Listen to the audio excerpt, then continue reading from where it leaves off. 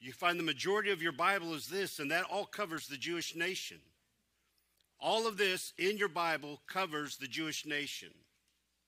And how much of that do you know? And that's what we are to know, and that's what we're studying. We're going to study Israelology. So we looked at their creation, and we'll look at that again as we go through. We looked at their being chosen by God. God chose them unto himself, and we'll look at that as well. We looked at their calling, and that brought us up to the covenants. We looked last week at the covenant that God had made with Noah. And at the end of that covenant structure, we saw the verse in Luke chapter 17 and verse 26 where he says, just as it was in the days of Noah, so it will also be in the days of the Son of Man. And so we're asking ourselves, are we looking for these signs to occur? Is that what we're looking for? But now, depending on your eschatology, your view of the end time, what they are looking for is Christ coming right before his kingdom. That does totally away with the tribulational period. That does totally away with the war with Russia and her 6 allied nations in Ezekiel 38 and 39. That does totally away with the 75-day waiting period before you enter into that messianic kingdom. What do you do with those time periods? Are they yet future? And that's why I said when we're studying Israelology, after their covenants, we're going to go into their chastening, and that will be the 70th week of Daniel. I think that that's still future. I don't think that that's now. I don't think it's past. I think there are a lot of evidences that show that throughout the scripture. And then we'll go into their conversion, which happens at Christ's coming before the messianic kingdom. And then we'll go into the kingdom itself, and then those who contend that there is no Israel, the church has replaced Israel. Now, when we were looking at the end of Luke chapter 17, we noticed that Jesus was telling them, as it was in the days of Noah, so will it be at the days of the Son of Man. And so we're asking, are we looking for those signs? Are we not looking for those signs? And that led us to another outline, and you should have that line. If you don't have it, it's on the website, on your Sunday school website. It says, as it was in the days of Noah, so shall it be also the days of the Son of Man. It looks something like that without all the markings on it. Of course, those are my notes. But that's the outline that we'll be going through. And I wanted to bring up just a couple of things before we get into our section. And let me put this up for you, having to do with signs. When we look at that, there are 2 basic meanings to signs when we're looking at it. When we're looking at Scripture, a sign or a distinguishing mark whereby something is known. It's a signal or a token or an identification. You can look at 1 Corinthians chapter 14, and you can see in verse 22 that, therefore, tongues are for a sign, not to those who believe, but to unbelievers. But prophecy is not for unbelievers, but for those who believe. And so we see that, right? And you can see that in various passages as he quotes from Isaiah chapter 28, verses 11 and 12. And he says in verse 9 that little babes are the ones who need to be taught and retaught. And so that's what he's talking about. And he gives other examples of people who need to be taught, people who are in need in verse 9, people who are babblers, as they talk about in Acts chapter 2 and verse 13, or madmen, as they talk about in 1 Corinthians 14. You can look at that as well. And then there's another meaning for the word sign, an event or an indication or a confirmation of intervention that is of transcendental powers, that is outside of this world. A good example of that would be found in Luke chapter 17, where Jesus is at, or Luke chapter 11 is, and a couple of verses there. So if you look at them or just listen, Luke chapter 11 and verse 16, others testing him sought from him a sign or out of heaven, from heaven. They wanted a sign that was outside of the world. You see what they're saying? That's what we want to see, Jesus. We want to see a sign done from you that's outside of heaven. Verse 29, the same thing. And while the crowds were beginning to gather together, he began to say, this is an evil generation. It seeks a sign, and no sign will be given it except the sign of Jonah the prophet. You see that? And so we see that signs are given. Signs are given all throughout the Old Testament. Signs are given throughout the New Testament. And we'll look at some of those signs as we go. The Word of God is a sign, we're told, in Deuteronomy chapter 13 Deuteronomy chapter 6 and Exodus chapter 13. We're told that the Word of God is a sign. They used the phylacteries. Remember the bands they wrapped around their wrist and they had a box on? Or they had a headband with a box on their forehead. They had scripture in there that they learned to and they meditated on. And so the Word of God is a lamp unto their feet and a light unto their path. It exposes what's there and it shows them the way to go, you see. And so the Word of God, in a sense, is a sign. Creation is a sign. We looked at that and saw that. The mark that God had put on Cain is a sign. But that's not really what we're looking for. We're looking for a different set of rules. And if you look at your outline on the Old Testament side, it says that the Jews require a sign. And we looked at that. Of course, the word sign, the Hebrew word sign here is oath. It means a signal or a beacon, an omen, literally or figuratively. It's translated 77 times in the Old Testament. But we're told that the Jews require a sign. And that sign they wanted to see was the resurrection. And of course, that didn't help them. And we know that from reading Romans chapter 9, verses 31 to 33. Israel was delivered by signs. We've read that before. And it wouldn't hurt for you to understand this in Deuteronomy chapter 4.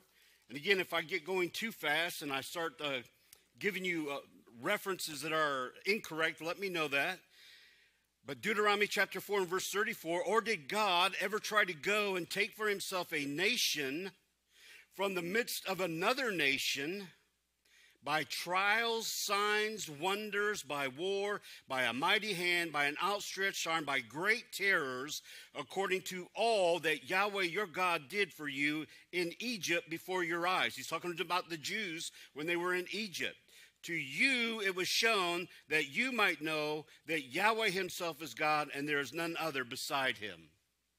So God drew out the Hebrew people unto himself.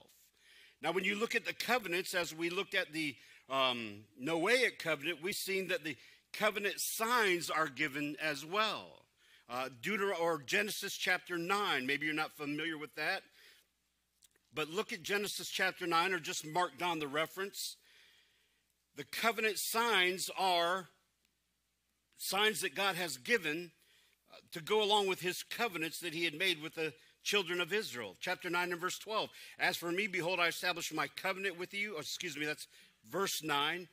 But in chapter 9 and verse 12, he says this, and God said, this is the sign of the covenant which I make between me and you, every living creature that is with you, for perpetual generations. Verse 13, I set my rainbow in the cloud. It shall be a sign of the covenant between me and the earth. Verse 17, and God said to Noah, this is the sign of the covenant which I have established between me and all flesh that is upon the earth. So when we see the rainbow in the clouds, it is a sign that God is saying, I will never again destroy the earth, even though man's wickedness still prevails. We see that in chapter 8 in the book of Exodus. You might think, well, surely the flood conquered that and it helped and man is probably better now. But if we look in chapter 8, verse 21, it says, the Lord smelled the soothing aroma. Then Yahweh said in his heart, I will never again curse the ground for man's sake. Although, this is afterward, although the imagination of man's heart is evil from his youth. I will never again destroy every living thing as I have done. See that? All but 8. Of course, God had destroyed. So we see that. We see that the Exodus was a sign. And we see that in Exodus chapter 3, in Numbers and Deuteronomy. We see that both Moses and Aaron performed signs. We see the covenant signs in relation to the Abrahamic covenant, which we may be getting into. And you see that in Genesis chapter 17 and verse 11. Genesis chapter 17 and verse 11. And you shall be circumcised in the flesh of your foreskin, and it shall be a sign of the covenant between me and you. He is talking to Israel. The covenant sign of the Abrahamic covenant is circumcision, and that is specifically between God and Israel. Now, you can make it between God and whoever you want, but the scripture says that God says, this covenant sign is between me and Israel. Paul affirms this in Romans chapter 4 and verse 11. If you want to look there or just listen. Romans chapter 4 and verse 11. He received the sign of circumcision, a seal of the righteousness of faith which he had while still uncircumcised, that he might be the father of all who believe, though they are uncircumcised, that righteousness might be imputed unto them also. So he received the sign of circumcision. You see that again? The signs are linked to the covenants that God makes. And then last week I said, and I couldn't remember where it was, I told you that the Exodus is a sign as well. I told you it was in Exodus 31. It's 21. It's Exodus 31 and verse 13. And in Exodus chapter 31 and verse 13, you see this. Speak also to the children of Israel, saying, surely my Sabbaths you shall keep, for it is a sign between me and you throughout your generations, that you may know that I am Yahweh who sanctifies you. The Sabbaths are a sign between God and his covenant people, Israel. And remember, God covenanted only with Israel, not with the church. The church is nowhere in the scene back here. It's just between God and Israel. You see that? And that's what we're studying. You can see the same thing in Exodus chapter 20, verses 12 and 20. God's covenant discipline also was a sign, and we see that all throughout. Now remember, here's the difference. When God makes a covenant with Abraham, which we'll see, it's unconditional. It's unilateral. There are no promises that Israel must accomplish. But when you go to the Mosaic covenant, which we'll see, it's totally different.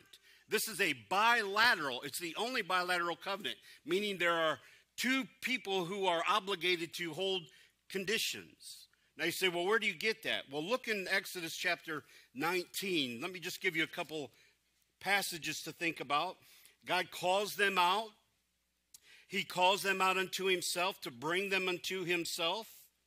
And notice in verse 8 what he says. After he brings them out unto himself and he's going to make them a holy people. And you'll see that in verse 5. Notice the conditionality here in the verses. Now therefore, if you will indeed obey my voice and keep my covenant, then you shall be a special treasure. And we've seen that verse. A special treasure to me above all the peoples of the earth, which is mine. And you shall be to me a kingdom of priests, a holy nation. And these are the words which you shall speak to the children of Israel. Now notice verse 8. Then all the people answered together and said, all that Yahweh has spoken, we will what? We'll do. We'll do it. We'll do everything that God says. Remember, while Moses is getting the commandments up on the mountain, they're down in the valley making a golden calf. They're breaking the very first commandment while it's being given. But that's not the only place that they say that. Look at chapter 24. And again, what I want you to see is that this is conditioned. They say we will do whatever God says for us to do. And notice chapter 24, verses 3 and 7. So as Moses came and he told all the words that Yahweh and all the judgments, and all the people answered with one voice and said, all the words which Yahweh has said we will do. We'll do them. We are obligating ourselves to fulfill the covenant responsibilities, which is what they're saying. Verse 7, again, then he took the book of the covenant and he read in the hearing of the people, and they said, all that Yahweh has said we will do and be obedient. So they are linking themselves to God. You see the same thing in chapter 26 and verse 17. And that is where we left off last time. Is there any sort of questions or clarifications that we needed to look at or wanted to bring up in regard to any of that? Are you with me so far? The Jews require a sign. They were built on signs. They see signs. The covenant signs are linked to them and associated with them. None of it is linked to the Gentiles. It's all linked to God's people, the Jews, right? Christ's birth, number 8 there, is a sign. Look at Luke chapter 2. Luke chapter 2.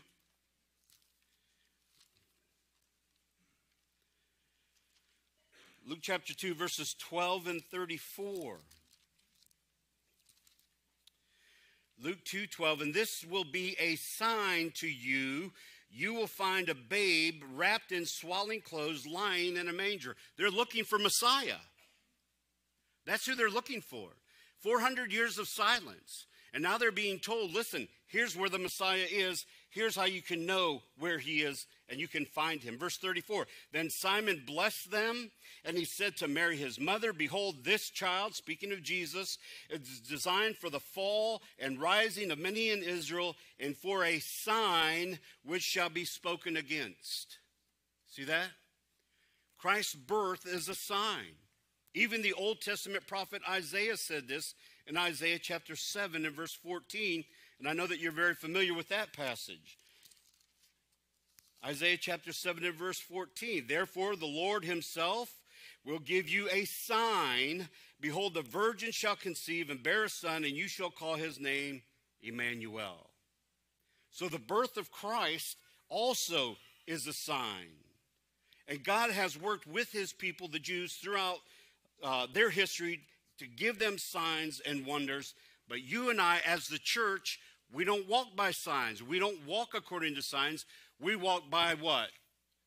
We walk by faith and not by sight. You see that? We're not told to look for signs. And so that's what we're going to look at here as we move along.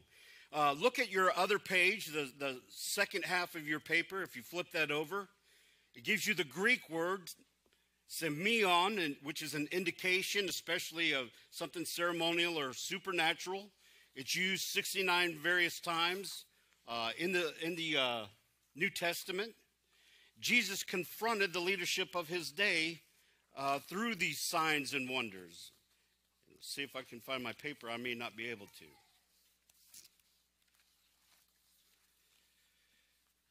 But look at Matthew chapter 16, and notice with me, if you will, verse 3. Matthew chapter 16 and verse 3. Here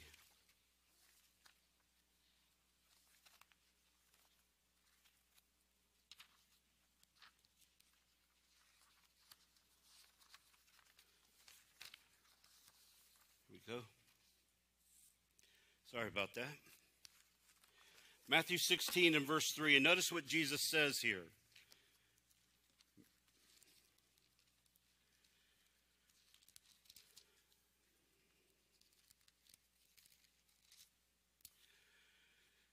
So let me read verses 1 and following. Then the Pharisees and Sadducees came and testing him asked that he would show them a sign out from heaven. See, they want to see something supernatural. He answered and said to them, when it's evening, you say, it'll be fair weather, for the sky is red. In the morning, it'll be foul weather today, for the sky is red and threatening.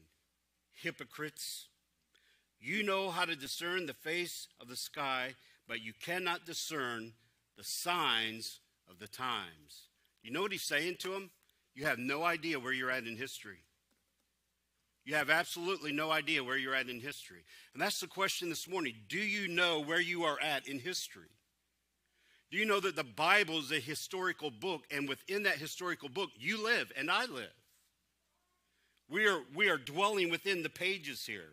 This word that he uses, the time, kairos, you can see it various other places. Like Luke, here's an example of how they were wrong. Luke chapter 19. This is where Jesus rides into Jerusalem. And notice what is said in verse 44, if you're not aware of this. Luke chapter 19 and verse 44. He said, and level you and your children within you to the ground, and they will not leave in you one stone upon another, because you did not know the time of your visitation.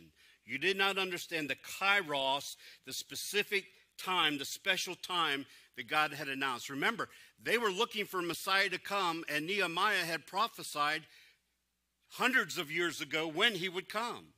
This was the time when he came. And when he came, they had no clue who he was. As a matter of fact, they said, all that you're doing by the power of the devil, not by God. You see that? There's another place that this is used, and there's several places, but just for an example so that you can understand this, 2 Thessalonians is another place where this is used in chapter 2. 2 Thessalonians chapter 2. And again, this word is used multiple times throughout the scriptures. I think it was like 89, 82 times, something like that.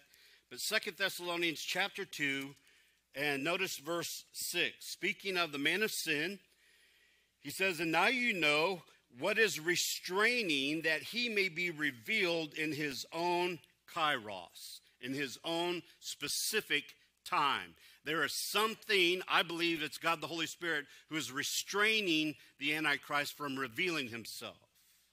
But there's a specific time, according to this verse, that he will reveal himself to all who are there. See that? Any thoughts or questions on that so far? All right, you're awful quiet this morning. That's all right. We'll keep going.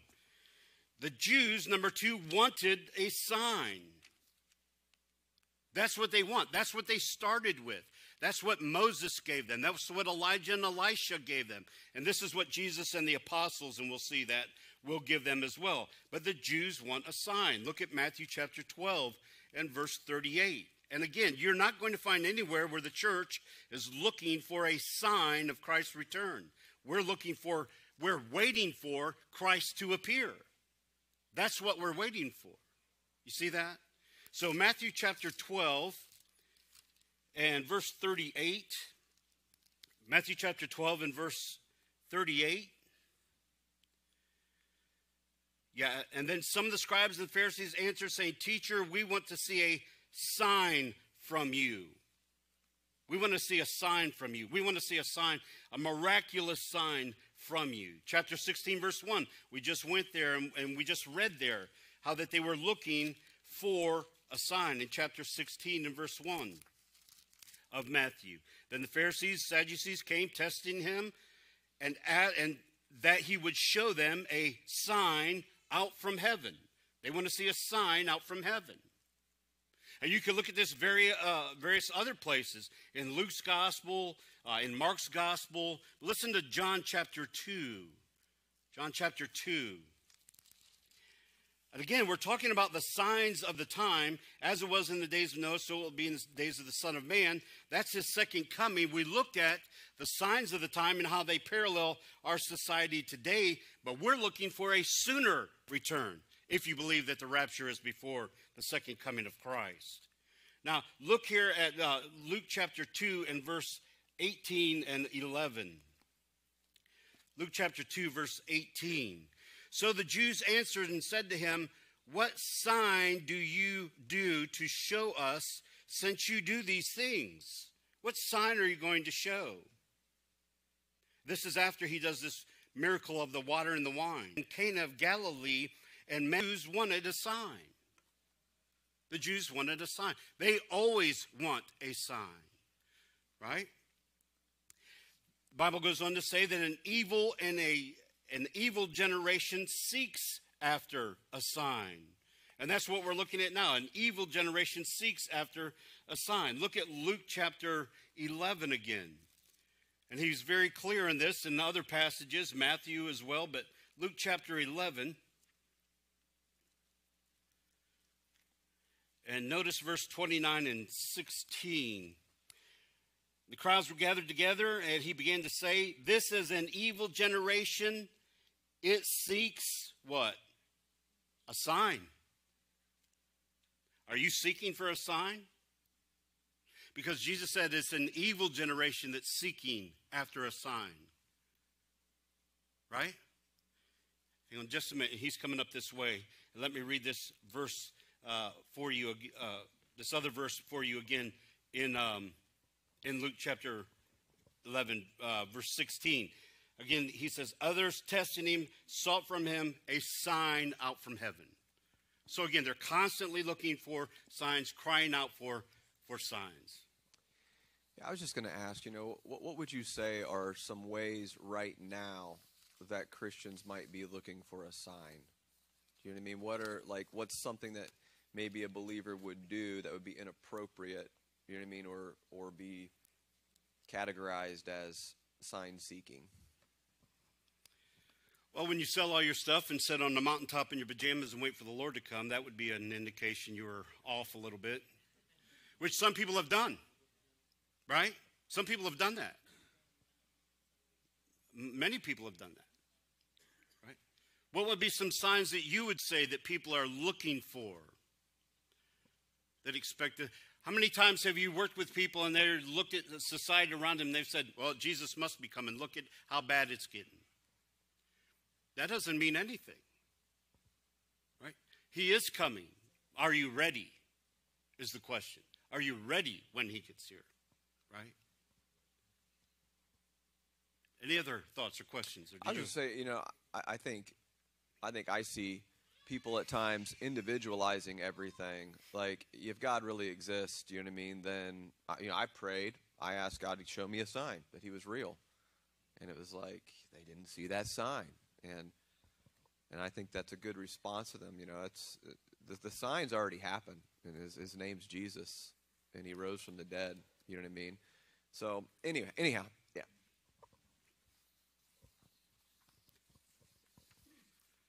Anybody else?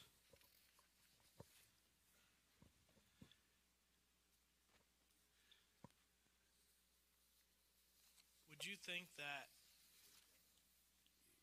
You have to push the button up on the mic. is it on? Oh, so would you think that Could you speak louder? I can't hardly hear you, for real. It's like your wife's ear. It's like, we won't look. Just go ahead. So would you say that it would be in the same category as people that feel they are Christians, or if they feel like they are doing something or going to do something or not going to do something because of some sign or some kind of thing that they would equate with a sign from God? Would it be in the same category as, maybe that was something of maybe their belief or their direction or whatever the case may be? Now, let me ask you this question. What's the difference between providence and a sign? We looked at what a sign is, right? We looked at the various meanings of signs. What about the providence of God? How is that different? Oh, I don't know what my guys are back here doing. You lost your screen back there, guys. They're looking for signs. Whoever's looking for signs, there's one right there. No signs given. Anybody else? Yeah.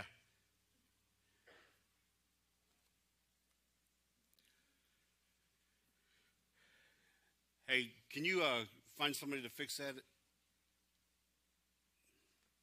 Yeah, go ahead. Just this eclipse coming up. I'm seeing, Facebook posts with scripture. Can you address that? Say that again. The eclipse, the solar eclipse. Uh-huh. And I see on Facebook pages, people quoting scripture. There'll be signs in the sky. Uh-huh.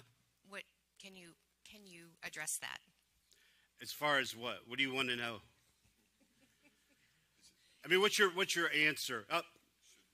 Remember before the red moon came and showed? How many people, Christian people, supposedly pastors, were writing books on this? Did you get it, Randy? This is movable class right here.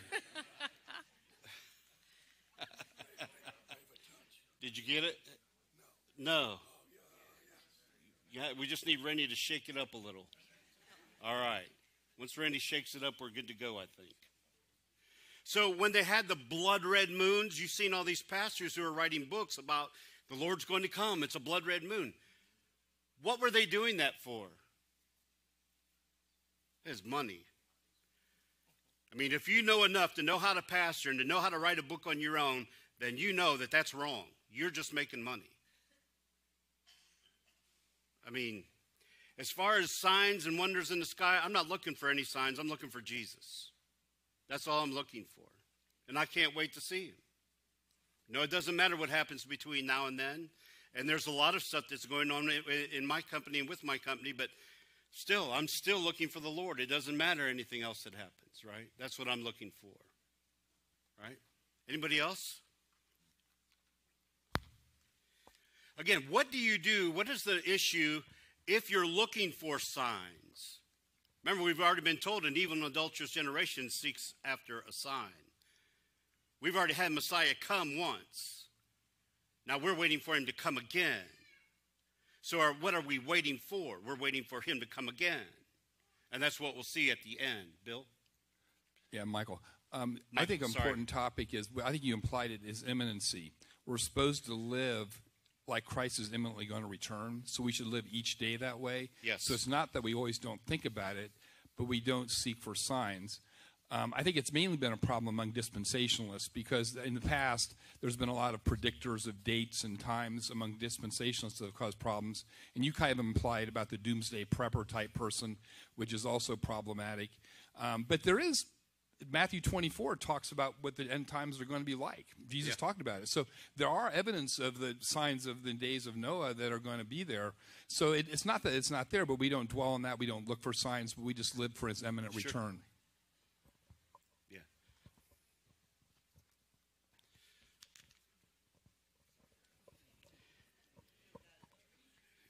Yeah, you don't have the shake there like Randy. We think the battery might be going and the signal. All right. Well, that's all right. We'll deal with it or not deal with it. We've been dealing with it for quite some time now, right? So, signs are condemnation for who? For some? For none? For all? When you look at Mark's gospel in Mark chapter 8, and you look at verses 11 and 12, then the Pharisees came out, began to dispute with him, seeking from him a sign out from heaven, testing him. They're always testing him. But he sighed deeply in the spirit and said, "Why does this generation seek a sign? Assuredly, I say to you, no sign shall be given to this generation." And he left them. He didn't say, as it was in the days of Jonah, or it'll be just like it was in the days of Jonah. He just left them. Some people are seeking for signs, and sometimes those signs won't be given, right? Sure. All right. This is our pastor, by the way, getting in the way of our class time. Just so you know. Matthew chapter 26 and verse 48. Matthew chapter 26 and verse 48. The apostate's kiss. Matthew chapter 26 and verse 48. Now this betrayer had given them a kiss, saying, "Whoever I kiss, he is the one, seize him." And immediately when he went up to Jesus, "Greetings, Rabbi," and he kissed him. Kataphileo, to kiss earnestly. Can you imagine that? Judas came up and kissed Christ earnestly. The apostate's kiss. That was the sign of his betrayal. And of course, we know that Judas was a devil from the beginning. But we see that all throughout Scripture, this sort of kiss, with this sort of earnest kiss that's given. Mark chapter 14 is a good example. Verses 44 and 45 of this situation as well. His betrayer had given them a signal saying, "Whomever I kiss, he's the one, seize him and lead him astray." And this is the same example when they let him out. Let me go to Luke, chapter 7. Yes, Luke chapter 7 has to deal with the woman here. And Luke chapter 7, verses 38 and 40. Now the man in whom demons had departed begged him that he might be with him, but Jesus sent him away. Oh, that's chapter 8. I'm sorry. I'll get there. Chapter 7 and verse 38. Here we are. And he stood at his feet behind him weeping, and she began to wash his feet with her tears and wipe them with the hair of her head, and she kissed his feet and anointed them with the fragrant oil. Verse 45. When addressing this Pharisee, Jesus said, "You gave me no kiss, but this woman has not ceased to earnestly kiss my feet since the time I came in." You see that? So you see it here. You see it in Acts chapter 20 when the people with Paul had kissed him earnestly when he was leaving as well. But you see these signs all throughout given to Israel, and that's what I want you to see. These signs are given all throughout to Israel. Jesus performed signs. And of course, you see this all throughout. As a matter of fact, in John chapter 20, you see this in verses 30 and 31. Truly, Jesus did many other signs in the presence of his disciples, because they're looking for signs which are not written in this book, but these are written that you may believe that Jesus is the Christ, the Son of God, and that believing you may have life in his name. Why were those signs given? For them to believe that Jesus is the Messiah that they had been waiting for. And you'll see this all throughout the Gospel of John. Now, what's interesting is John doesn't use the word dunamis, which is usually translated miracles. He uses the word simeon, which is signs, but he translates it miracles in most of the book here. In chapter 2, verses 23, chapter 3, 4, 6, and so forth, on down the line. You see that, though. But it was to deepen their faith and to see God's glory. You can see that back in chapter 11. You go back there where he raises Lazarus. Chapter 11, verses 15 and 45. I'm glad for your sakes that I was not there, that you may believe. Nevertheless, let us go to him. And then verse 45, it's talking about Lazarus. And many of the Jews who had come to Mary and had seen the things Jesus did believed on him. Right? He didn't give him signs. He just went and he healed him. And then notice what it says in verse 40 in regards to that. Jesus said to her, "Did I not say that if you would believe, you would see the glory of God?" And so it was set to deepen their faith and to see God's glory. So Jesus did many signs all throughout his ministry to confirm the message that he had been given, right? The disciples did signs. You can see this in 2 Corinthians chapter 12. And again, this is all Jewish. This is all to the Jewish people.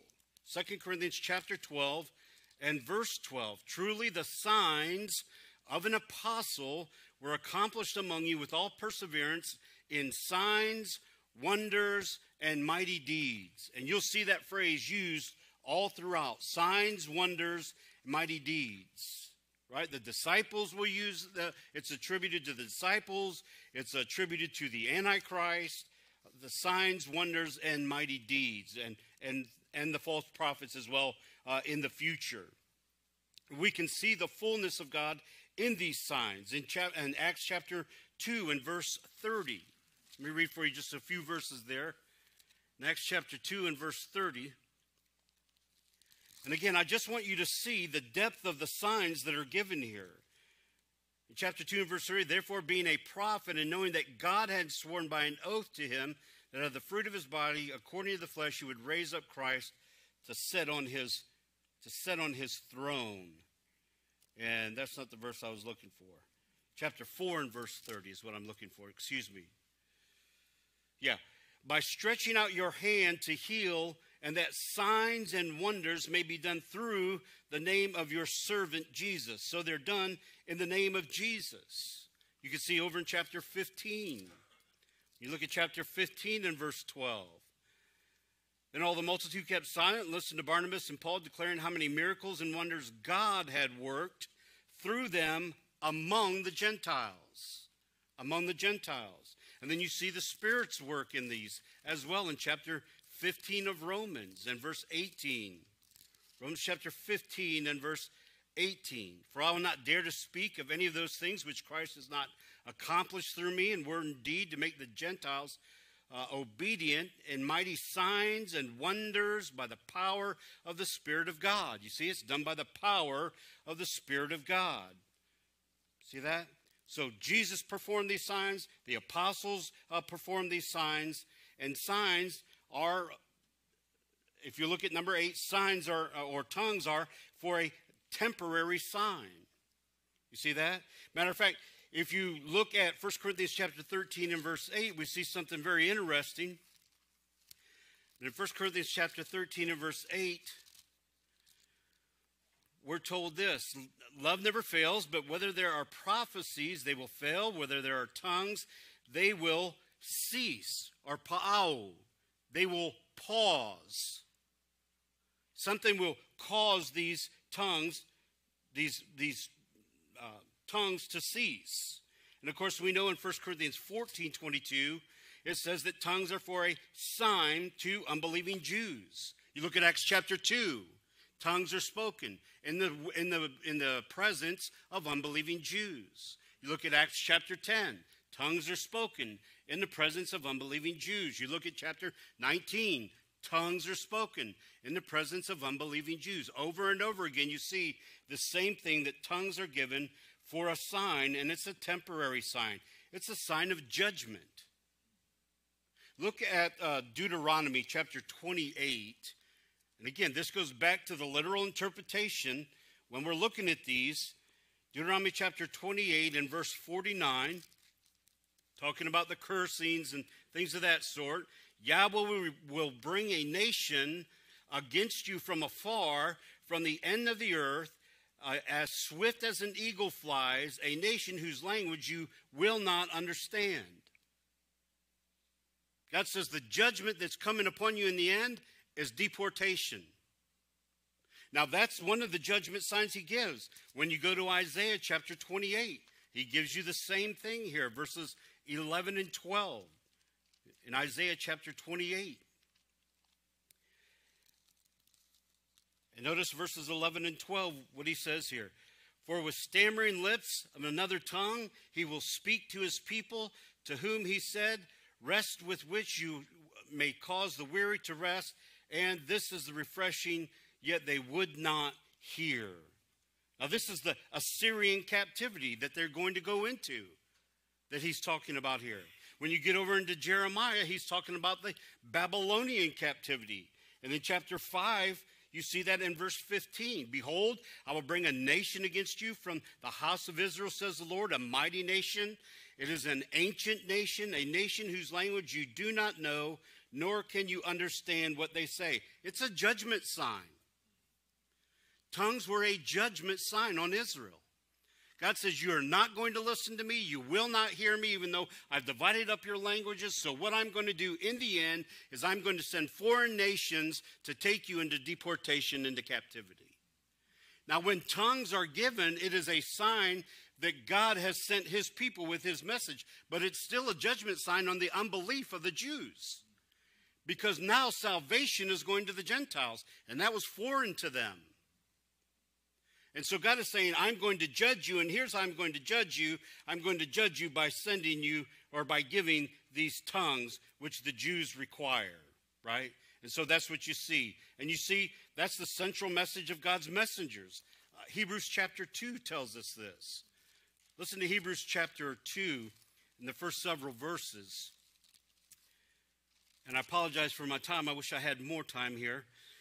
How shall we escape if we neglect so great a salvation, which at the first began to be spoken by the Lord and was confirmed to us by those who heard him, God also bearing witness with signs and wonders, with various miracles and gifts of the Holy Spirit according to his own will. You see that? All of that is done for the Jews. Now this brings us all the way up to number 9. And I think this is where we are, right here. You look at, there was Moses and there was Elijah, there was Elisha and Elijah, there was Jesus and the apostles, and the next wave of signs that the Bible predicts is satanic signs. And we see this all throughout the scriptures. Not only that, but there's signs on earth and signs in heaven. I'm not sure if you realize this or you think about it, but that's what we're seeing here, that there's both signs on the earth and in heaven. Mark chapter 13, I think, is one of the passages that we can look at. Mark 13 and verse 22.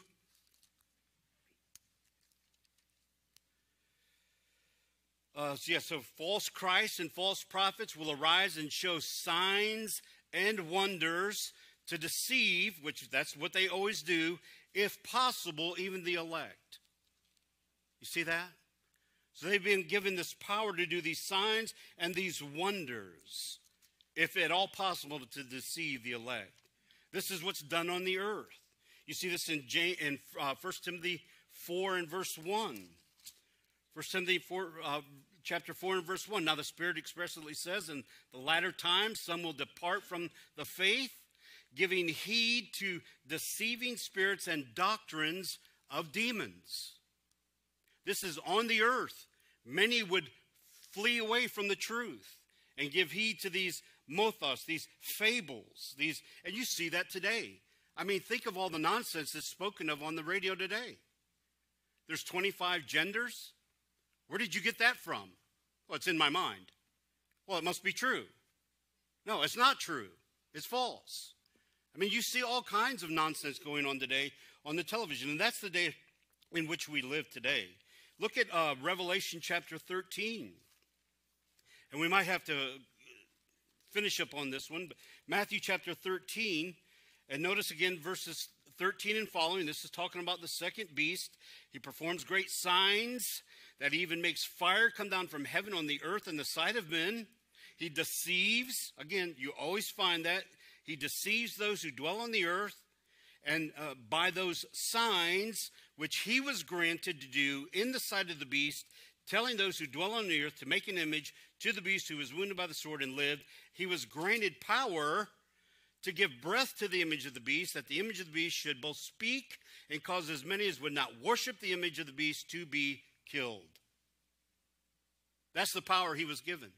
That's the power that he is going to be given, that he will have. You see that? You can see it in chapter 19 and verse 20 talks about this same thing here.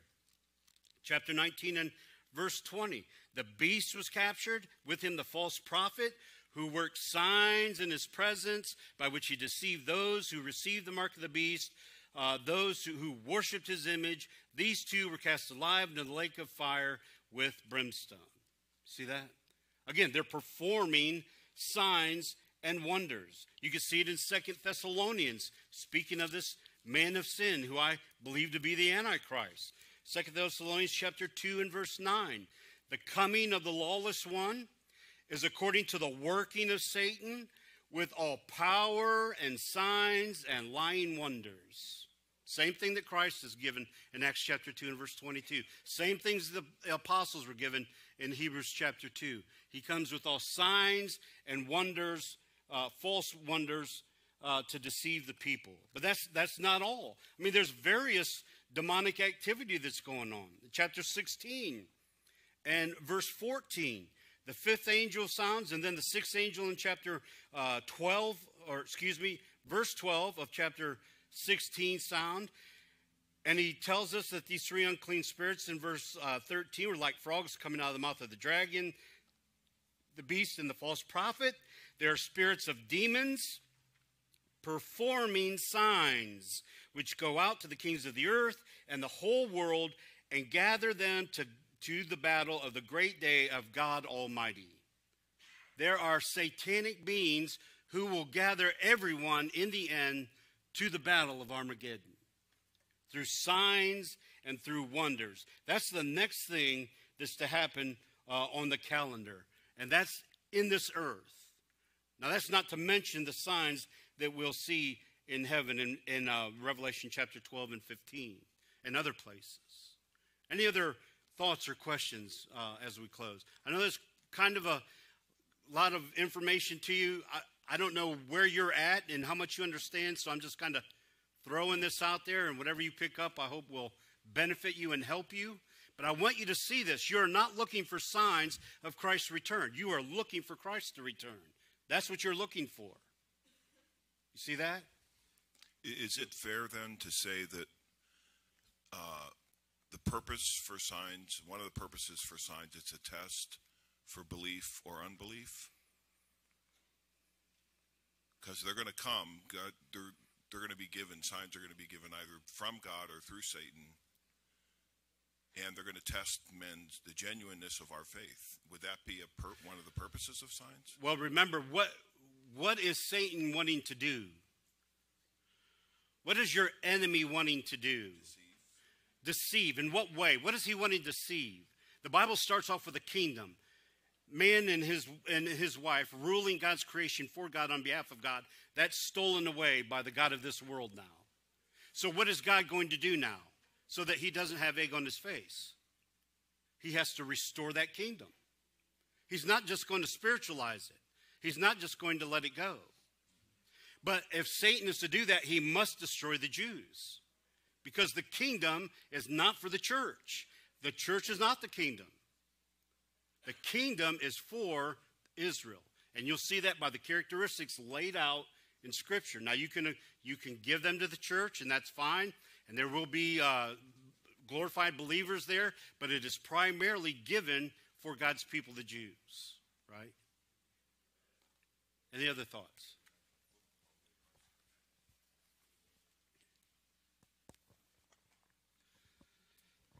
You're not allowed to answer my question with another question. Say that again. I said you can't answer my question with another question. Oh, okay. My question is... Do I do that a lot? Sorry. I'm sorry. I don't mean to. No, you're fine. Those who heal and do all those different signs and wonders, is that of Satan then? They're saying they're doing it in Jesus' name. Is that a sign or satanic? Assembly of God believes and Pentecostal believe. With the signs and wonders that they do every What is your week. thought on that? What about the signs and wonders? No I asked question with with a the question, question. didn't I? I'm sorry about that. I do that a lot.